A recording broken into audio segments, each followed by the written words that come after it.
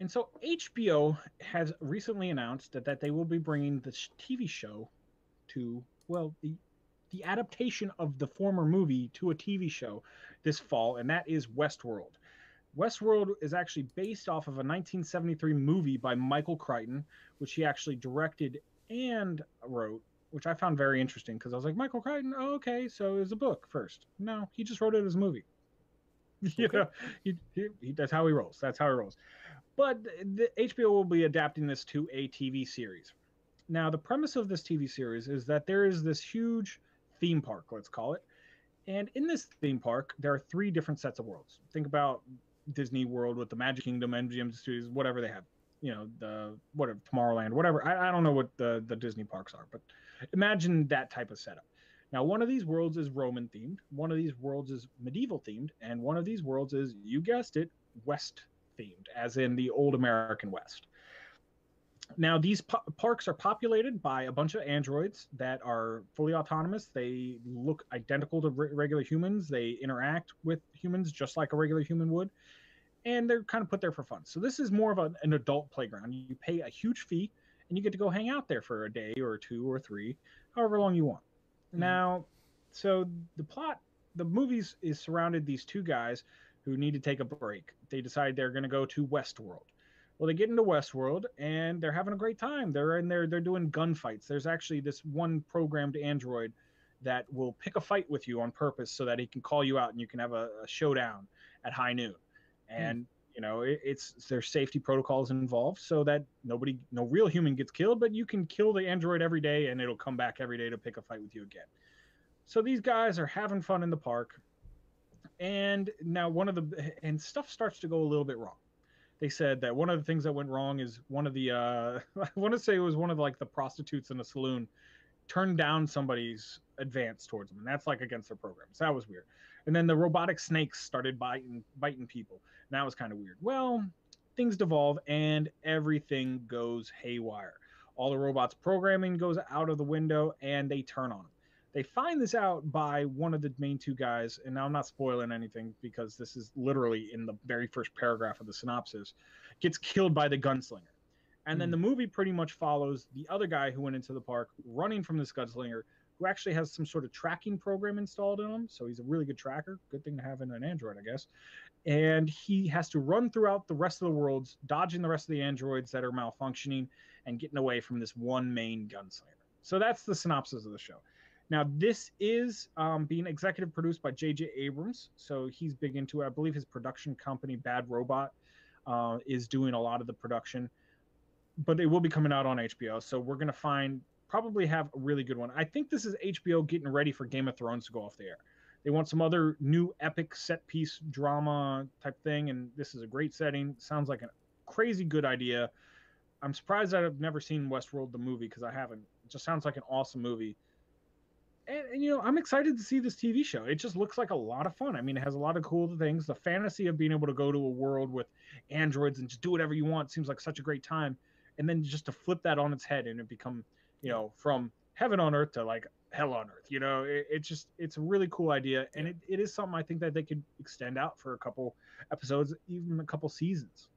I don't know. I don't know. I think the seasons might be going a little far, but it is a cool idea, and there is obviously, if they have enough to this world, and if they really want to expand and do the other worlds, there's a lot there.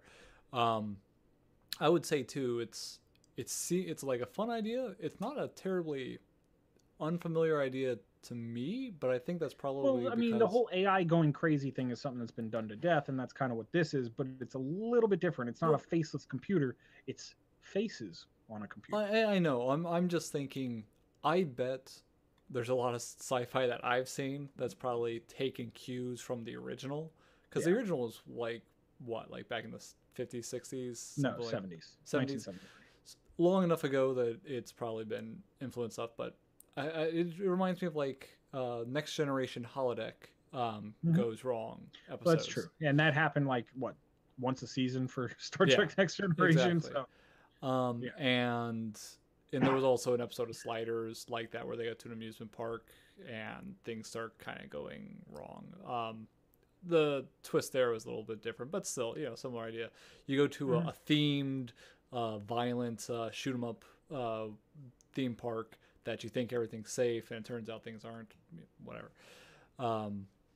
But so I've seen stuff like that, but it's still it's a cool idea. It hasn't been done to death.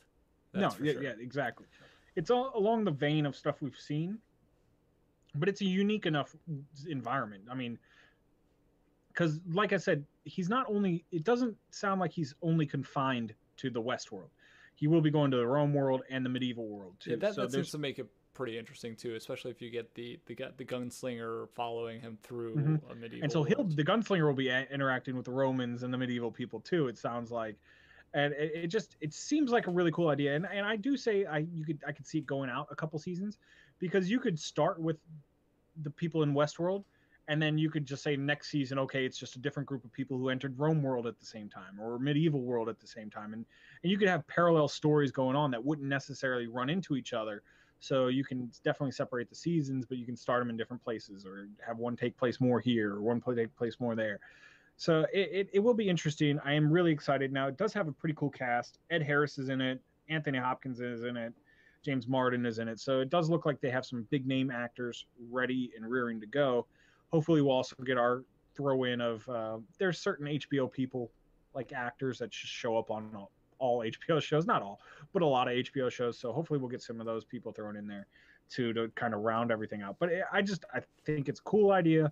And, it's kind of a fantasy of mine, to go into a world populated by androids, and, hey, if I want to do a gunslinger fight, fine, no problem. I can kill this robot. Or, if I want to go sword fight somebody in medieval times, or if I want to go play as Caesar, it just sounds like a really cool idea, and I'd like to see how it turns out on the screen. And I'm glad HBO is doing this. Now, if you told me like a regular network TV channel was doing it, I probably wouldn't be too excited.